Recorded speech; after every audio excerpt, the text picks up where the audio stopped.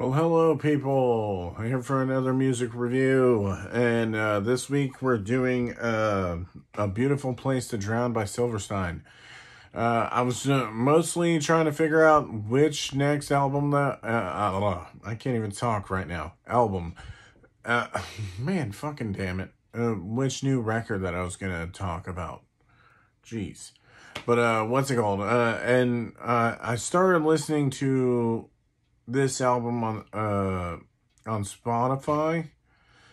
So I was just I was thinking about it, and I was just like, oh, I started to dig a lot of the songs that they were doing. Like, I think it was Infinite, and then Madness, and Burn It Down were the three main ones. And I haven't really listened to Silverstein in a long time, it seems like, because I remember listening to them when their first album came out with, I think it was called My Heroine on it.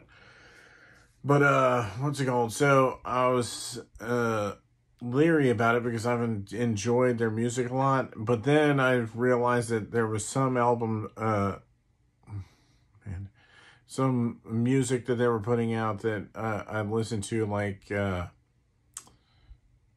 every once in a while. There was some stuff that I noticed that they were putting out that I was digging on. And it's mostly because it seems like they changed how their sound is a little bit.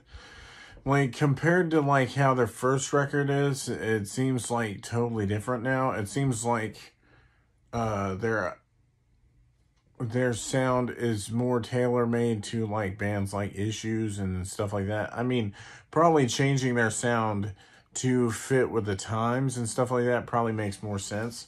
But, like, also fitting to... Because there's some songs on here. I think it was the last couple of songs. I'm trying to think of the names of them. I think it was September 14th and Coming Down. And even Take What You Give with Simple Plan in there. I think that was the main one that stood out to me. Was that it kind of reminded me of the old kind of pop punk stuff. Or the sound that they used to do before. Because I think I remember listening to them a lot when I was listening to Used. And a bunch of the other bands like My Chemical Romance. And I'm trying to think of the other ones. A bunch of emo music like Finch. And damn. It's like every time. Whenever I'm like fine up until I start recording. And then I'm like, fuck, I don't remember all these damn bands. If I don't get put on the spot, it's like I remember stuff way easier than I do. But anyway, I'm like, a lot of these songs I really, really enjoy. I think probably I love the title track, Bad Habits. I just started listening to that one today because I was just listening throughout the whole album when I was at work and stuff like that. And I was like, oh yeah, like I could see, I'm like, I definitely love this album. Damn, I still can't fucking say it right. The whole damn time I've been fucking up the whole time saying it. But this whole record that I've been listening to is pretty damn dope. I love their man, damn, I can't even think of what they call the album art. That's what, if you can't tell, I already have that up where it's showing some of the, because I wanted to at least have notes somewhat of like whatever the songs were and stuff like that. But like the album art is actually dope. I actually like it a lot, and especially how it doesn't even have... I'm sure that if I looked at the CD, it would probably be like on the side of the CD or something, instead of like having not their name at all on there.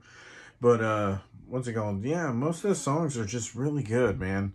Especially like most of the people that they pick. I think Caleb Shomo is the lead singer for used to be the singer of Attack Attack, and then now he's the lead singer of Beartooth, which I really love Beartooth, but I still like Attack Attack more, just because I enjoy the sound more. Like, a lot of people gave them shit for their sound, and I was like, fuck, they should do whatever they fucking feel like.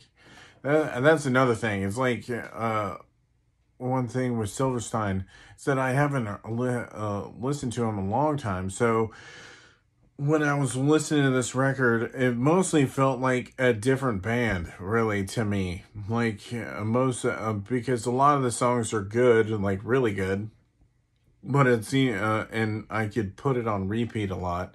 That's one reason why I was thinking about doing this record anyway, was because I was when I kept putting it on Spotify, like I would be listening to Dance Gavin Dance's radio station or Eskimo Callboys or somebody's, and this album, man, damn. I still can't say it right. I don't know why it sounded weird to me today, but but I kept on putting it on repeat most of the time. I was like, man, what song is this? Like, I'm cleaning around the house or whatever, just having it on. I was like, what band is this? Oh, it just sounds good. Okay, I gotta go check it out. And then I was like, man, another song by them that I really enjoy. Like, I was really surprised off of this record, this CD or album. Man, damn it. I need to quit saying it. I keep on, like, I'm sorry for anybody watching if you want to click off because I keep on feeling like I'm saying it wrong. But, what's it called? Yeah, like, just having it in the background, I was just like, oh, yeah, I really enjoy this record. Like, this song, I really enjoy most of the songs. Every song that they kept on pulling up, I was like, oh, this is them too? What the fuck? And then, of course, Caleb Shobo. I don't know who Aaron Gillespie is. And I'm sure that he's like another singer from another band that I'm sure if I Googled it, I'd be like, oh, shit, I didn't realize that. Because I listen to like way too many bands. So, like, I wouldn't be surprised if I know who it is. It's like having Simple Plan in it and Princess Nokia for the Madness song, which I don't think I've ever heard of that girl's singing too, but I really enjoy her parts in the song too. But yeah, most of all the songs that are on this record is just really good. Like, I could just jam out to them. Like, that's the main thing about this band, this group anyway, was this is the only one that I don't have regular on repeat most times with the other records that I've listened to. Like, if it's Dance Gavin Dance or whatever, I've been following them for a long time. Same with Lamb of God and stuff like that. It's like I stopped listening to them for a little bit, but then I started listening to them again. I didn't think that I was ever going to be like a Silverstein fan or like a super fan or whatever. But if I keep listening to stuff like this where they're doing stuff like this album, this record, I definitely think that I could be more of a fan of them, like, and eventually going to see them in concert and buying merch and all sorts of stuff. And definitely one thing I just got to add into it is that I've seen some things where it comes to concerts and stuff like that. You guys should buy merch, at least by the certain people that you like, because they're pretty much at the end of the day, like I was watching, what was it? I think it was a documentary or something, and they were talking about how pretty much their touring doesn't really get them any money. Like, especially if they're on a record label, most of their money comes from the touring, not even so much the records that they put out.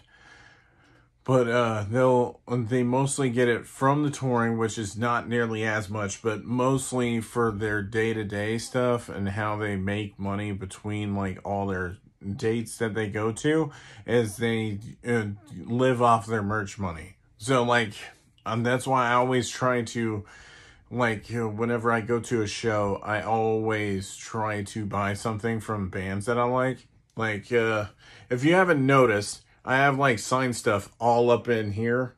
Eventually I might show you guys in another video, like just showing like all the bands that I've seen. But like I have Five Finger Death Punch and Blood on the Dance Floor, all sorts of bands up here. And then see, I got like the whole wall filled So, like, I even have, like, a super special one, a Rob Zombie or a White Zombie signed one. So, like that. So that's mostly what it's from. I sit there and go and buy the merch from certain bands that I like. So, if knowing that I enjoy this record and they come out nearby, like hopefully after this quarantine starts going away, if they ever toured again, I think they toured over here like ages ago, like maybe 5 or 10 years ago or something, maybe even sooner than that. I just don't like, sometimes if I don't get the chance to, I don't get to go see them, but I would definitely go see them now. Try to, like, I don't know about VIP and stuff because I got a very high thing when it comes to VIP lists and stuff like that. I want to meet them, but it depends on the price. I don't want to see somebody when it's like $200 just to see them. Sure, like some people like Zakk Wylde and stuff, like they'll do stuff where they sell limited edition like guitars and shit that are in the VIP and stuff like that, but I don't make a whole lot of money compared to all that stuff. But anyway, that's getting off the thing. But anyway, the main thing is you should at least buy stuff that you like from these bands to show support for them. Like there's certain ones, like the Justin Simble one, I have like one in the background. And I just got another one too because he just got like I bought their latest record, which I already talked about in the other one, but they signed that one too. Sorry. But what's it called? And you guys definitely should listen to this record, especially if you're into My Chemical Romance and Issues and even Palisades. And I'm trying to think of other bands that are like similar. I mean, they say that like it's on Dance Gavin Dance's radio like station. But I would say definitely The Word Alive, like if you like them too, because like a lot of those are like kind of like electronic. I don't know. It's hard to describe. It's like, oh yeah, definitely I See Stars too, because they kind of like, you could tell that they have like influences off of each other and stuff like that. Love I See Stars though. Like I like the way that they're going.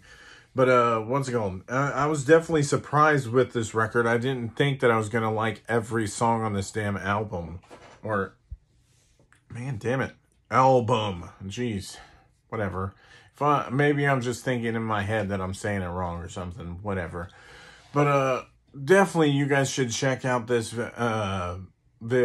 record at least. At least the main ones like Infinite, Burn It Down, Bad Habits, and Madness are like my favorites.